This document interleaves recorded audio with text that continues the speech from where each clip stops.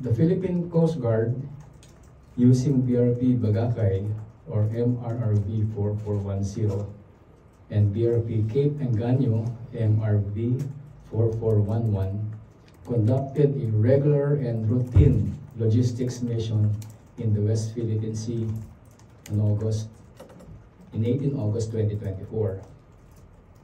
The early morning of 19 August, the Chinese Coast Guard vessels rammed and damaged the two Philippine Coast Guard vessels in the vicinity of Escoda Shoal.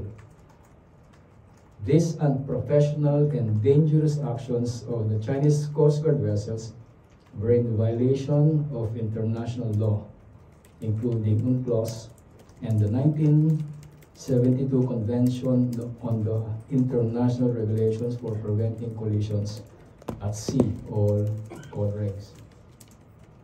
These illegal actions do not contribute to confidence-building measures necessary for the improvement of relations on the basis of mutual respect and for a rules-based international order.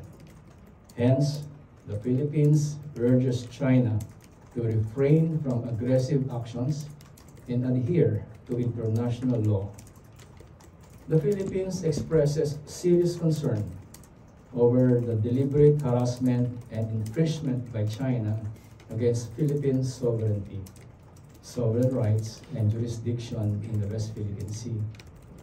The government remains committed to the President's directive for a diplomatic approach in a peaceful resolution of disputes.